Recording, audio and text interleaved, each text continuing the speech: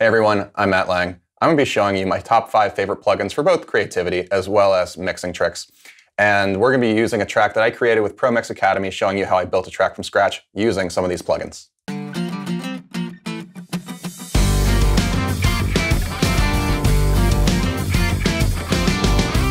So this is probably no surprise to anybody who follows my work, but my favorite plugin basically ever is also my favorite reverb ever. It's made by Eventide. It's called Blackhole. And I've been using this thing, in so many forms, be it hardware like my DSP 4000 or the pedals. And I have it in 3 different pedals. It's kind of ludicrous of my obsession with the sound. But it's honestly a quintessential part of my sound itself. And I'm going to be showing you how I like to use Blackhole. A more traditional way is like, let's just say I take this Rhodes piano. And it's just a chord. It's very simple.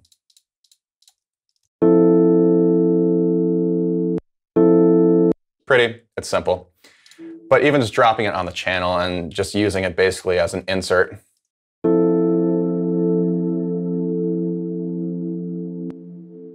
It just gives it a nice, beautiful lushness. But the other thing that I like to do with this is where you start to abuse it a little. 100% wet.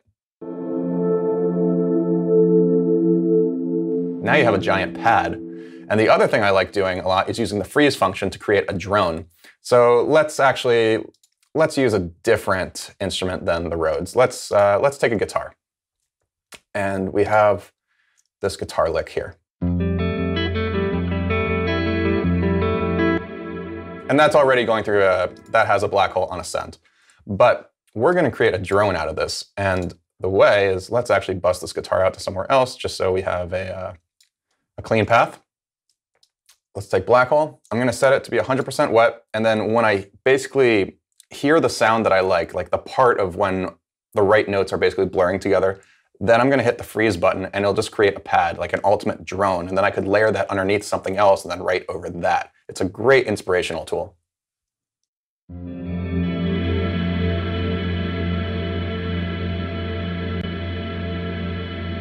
And then I could print this. So while it's frozen, I could just say, let's commit this to audio. Pro Tools trick that I love.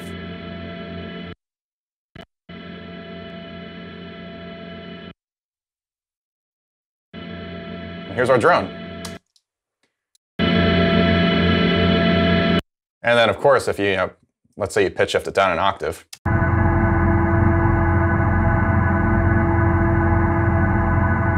It's such a fantastic sound. And let's put Blackhole on it again to wash that drone out even further.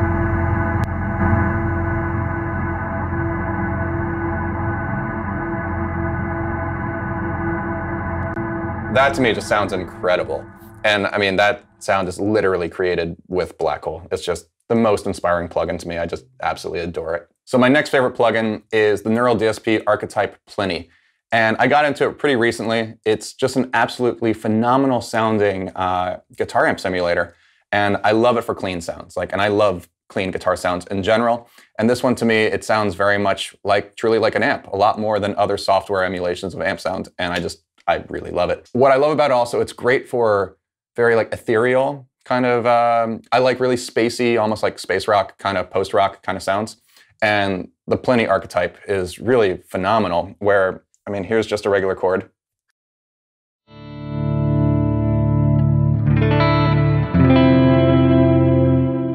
It's really nice and clean. And what I love about it also is just built into the chain. It's pretty simple, but you have a compressor, which is a very clean compressor, and that's really helpful for me with clean sounds. And then aside from the amp itself, there are obviously quite a few things you could do with this. They have presets that are pretty metal at times, because Plini himself is a pretty progressive player. So everything from clean sounds to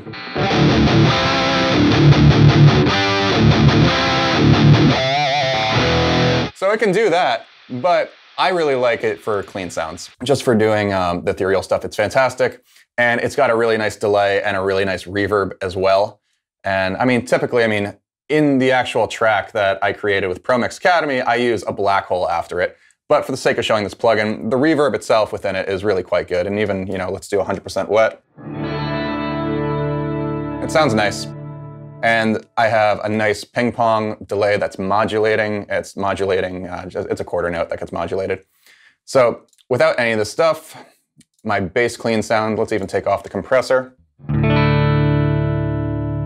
Really clean, and almost like Fendery clean, which is, a Fender clean's my favorite kind of cleanup. I mean, I have a deluxe reverb behind me, but a lot of times I'm just using the plugin now because it's a lot easier and saves me a lot of time, especially when I'm just trying to write. So let's engage both the compressor, which now just fills out everything really nicely. It's clean. Add the delay. Let's even make wetter, more feedback.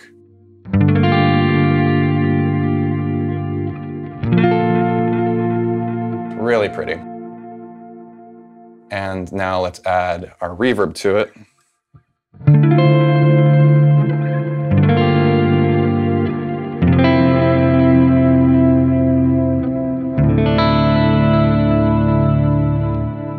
It's a great sounding plugin.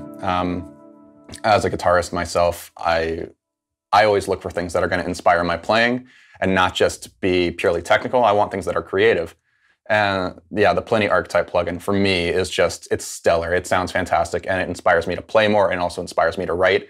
And ideally, that's all I could ask for from really any instrument, whether it's a guitar or a plugin. And this really does that for me. So in the track I created with Pro Mix Academy, I use the Archetype Plini for my main clean guitar sound. Here's just the DI without Archetype.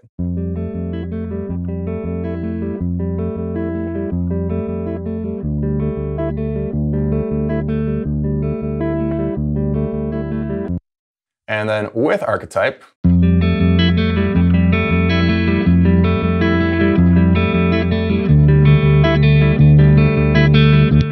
it just sounds very Fendery and chimey.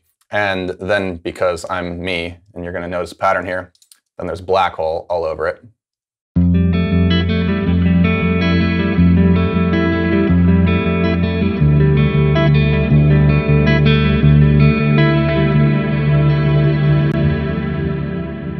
The two things together, they're just absolutely, they're stunningly gorgeous. And that's why I'm equally inspired by, as well as Blackhole, like the Archetype Plini plugin is just, it's phenomenal. If you like clean guitar sounds like I do, man, go for it. So my number 3 favorite plugin, it's the Empirical Labs Arouser, which was basically Empirical Labs. They're very well known for making the distressor compressor, of course, which is, to be honest, one of my favorite compressors ever. So it's no surprise really that the Arouser, which is basically it's very distressor-esque. It's probably my favorite compressor plugin in general. So what I'm going to do with it is I have it basically on both a snare drum as well as my, my drum bus for acoustic drums. And these drums came from the Get Good Drums library, which is, they make phenomenal drum samples. So these were not played live. These were totally input on, with MIDI. Here's the drums without any compression at all.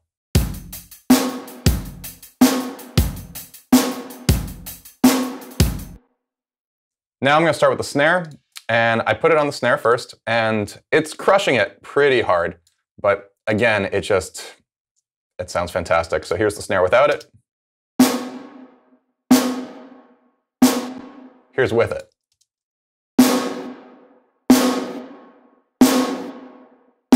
It just sounds a lot bigger. And one of the things I really like about the Arouser in general, you have the saturation circuit in it, which is great for me because I like to really slam things and then I tend to get a lot of clipping and I'll clip the output and all that kind of stuff. The saturation kind of saves me a lot because without any saturation,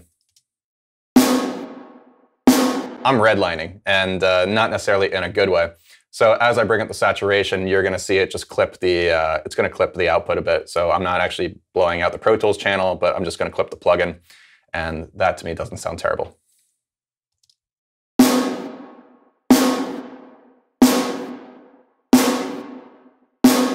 And right about there, we're clipping it hard enough that we're no longer clipping the actual channel. So, and it's helpful. They have a nice little button right here that says bad, exclamation point, clip. So helpful. Thanks, Empirical Labs. But I'm also going to use it now also on the overall bus. And let's go back. Here's my bus without the compression.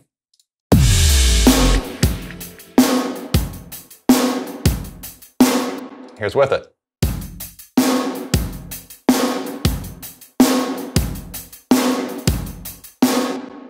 And I have it in parallel. There's a nice mix function here.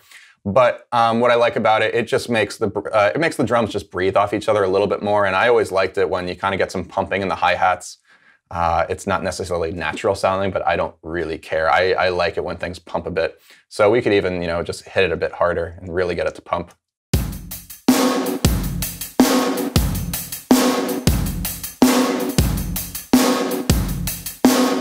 It's just a great sounding compressor. Having a saturation circuit in it is fantastic. And then, of course, the mix knob, so you can do parallel compression, which are really handy on drums. It's great. And then, of course, you've got all the various traditional Empirical Labs ratios, like rivet, which is essentially the nuke function on a distressor, which that's going to destroy the signal, just so you can hear it. Not parallel. We're totally going all in.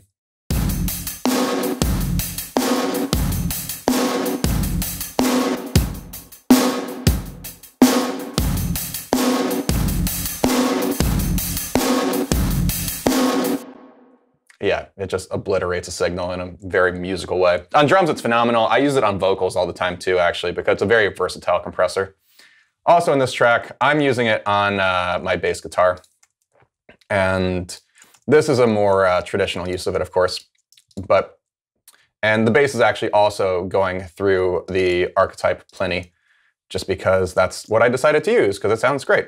But here is no compression.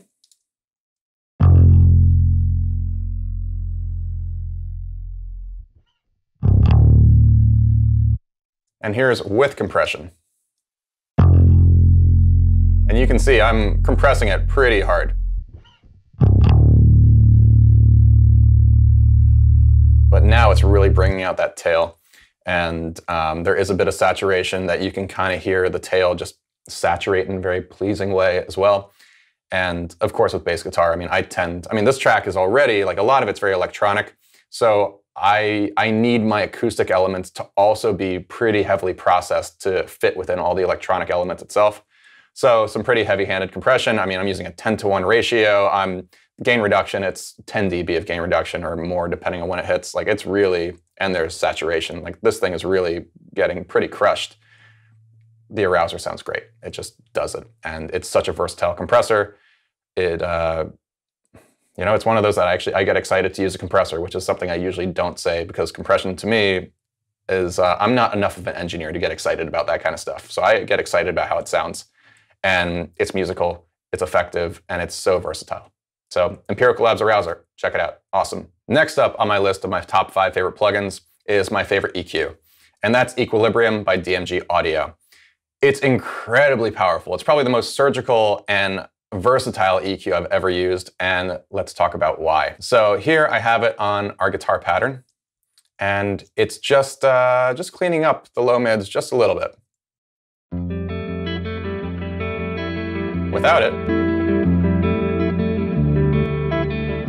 there's a lot of mud in there. So I'm using it, in a pretty simple way. But what's great about it is every individual band, I can have a different kind of curve. So for instance, I could boost the high end. Let's take this node.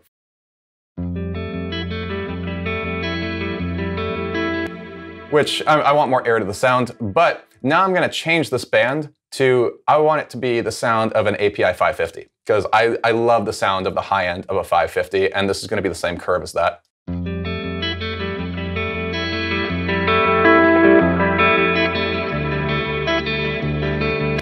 And I'm boosting it by 16 dB, which is an obscene amount. And if I take it off, then I miss it.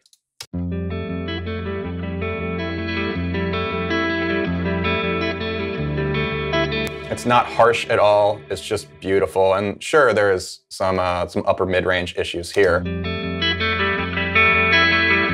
So I can just easily scoop those out. And if I want it to be more analog-y, if you will, I could choose a different curve. And let's say I take 4KE black, which presumably would be an SSL console. And now, look at how the curve changes dramatically into a much more open Q. And we're ultimately going to have to tighten that because I don't want to, make this thing too anemic. But here's what it sounds like now.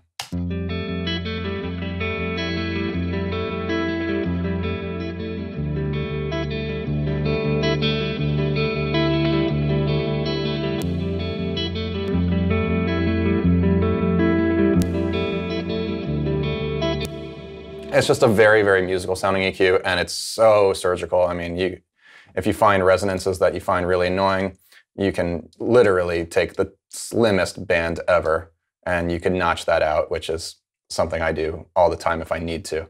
But it's a great sounding EQ. I'm using it also on my overall guitar bus. And again, it's just doing a little bit more of just taking out like a little bit more of the low mids, and then that frequency I really just took out earlier. It's doing a little bit in the bus also. I have another guitar here, and this is layered under it, and it's basically, it's a similar thing, it's a similar pattern, but it's reversed. And for this, I'm doing a much more dramatic EQ job because I want this thing just to sit behind the original guitar line, and I don't want it to actually interfere with it, but I want it to be super wide and super stereo, whereas the other is it's pretty in the center. So another thing I'm doing here is I'm taking out all of the lower mids, and I'm doing that with, again, the black version of an SSL. Without it, that's going to fight entirely with the other guitar part. And then once again, I'm boosting the high end with the 550 style high end. So now when I play it with the other guitar,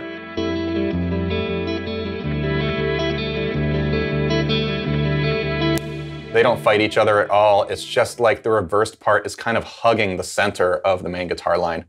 And yeah, this EQ, I love it. It's very easy to use. It's extremely versatile, and it sounds fantastic. So that's why DMG Audio Equilibrium is my favorite EQ. Number 5 in my top 5 favorite plugins, but certainly not my least favorite by any means. It's only because it happens to be the last in my chain. This is Elevate by Newfangled Audio.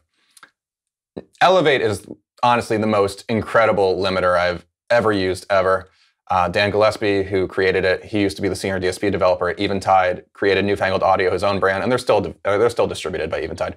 But it blew my mind the first time I ever used it. I've never found a compressor or a limiter, I should say, that allows me to get as loud as it while also being so musical sounding, not distorting the signal too much, but you definitely can if you want to. But it's got so much control. And so I'm going to show you 2 different ways I use it. The first is I just have it kind of on my master. I mean, this track is, of course, not mastered or anything like that, but just to have it at the very end of the chain, just to bring me up if I want to send this out. This is a track that I'll ultimately probably turn into a song of my own. I'm going to need vocals and all that. But for now, this is how I'm using it on the master. And clearly I need to update the plugin, but I have not because I never update anything. But we're just going to take this section at the end, which is pretty full on. And here is without Elevate.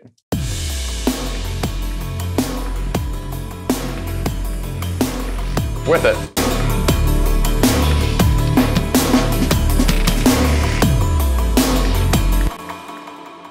So it gets things loud, that's obvious, but let's talk about what it's actually doing and what makes it so cool. One of the things that makes this limiter so incredible is that it is not a single channel or a single band limiter. I'm using the maximum of 26 bands, which means each of these 26 bands, and if we look, let's look at the filter bank. So this is going to show the frequencies. And these are all, it's under the melodic mode or mel spacing, and these are frequencies that were designed by Newfangled Audio to be particularly musical, but you can move the frequencies to be whatever you want, and you create your own multi-band limiting. But I'm going to hit it, and you're going to see, especially in the low end, that's where you're going to see more variation, but each of these individual frequencies is all being limited at a slightly different amount.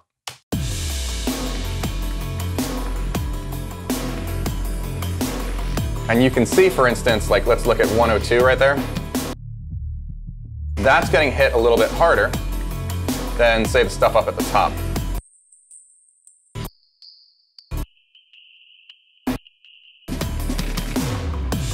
And it's not that drastic because my mix happens to be pretty even. Imagine that. But it really just evens everything out really nicely. And on top of it, when this is where the other parts are going to be kind of fun, is there's a transient designer built in, and I always use a little bit on a mix because without it, it gets a little squashy. So let's turn the gain all the way back up, and then I'm going to show you the difference of the emphasis versus no emphasis. So here's no emphasis at all.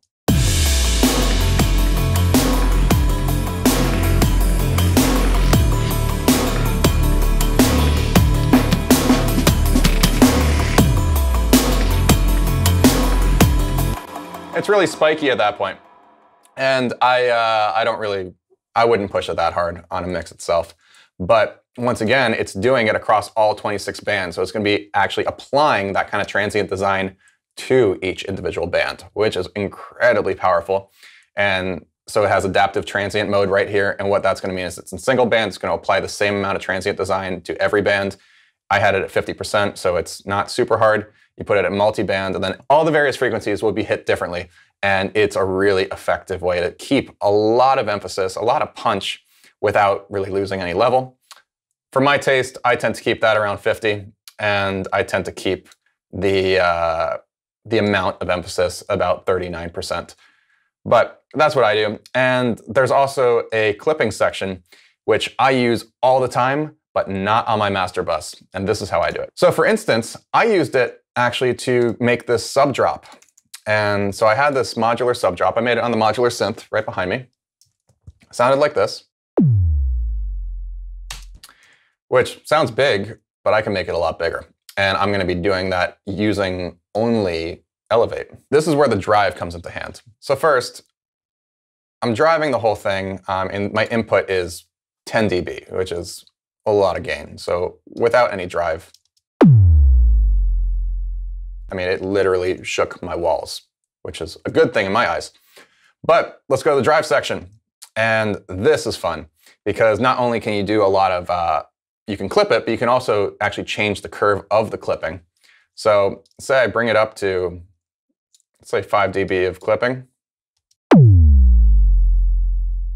It's a lot heavier. And I could actually change the clipping shape from, I'm a soft clipper right now. I can go hard, really drive it. And because that's going straight into the limiter, I'm not actually I'm not killing the signal. It's just really loud and really distorted. And that's really effective for this kind of impact. So if I back it off back to, say, I was doing 5 dB of gain or 5 dB of drive, let's just print it. My sub drop that already was pretty decent now is this absolute monster of a sub. And the way I used it in the track is I have it alternating basically with, well, it hits with a kick, but it hits underneath a kick.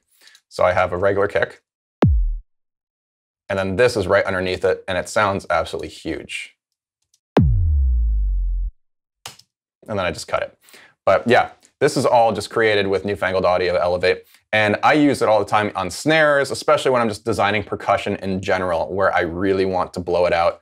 And even on snaps, a great trick I found is take a stereo snap and just run it through this, drive it, clip it, and then you get such a wide, such in-your-face kind of snap sound that it would take a lot more work using really a chain of multiple plugins to be able to do what this does just honestly in seconds.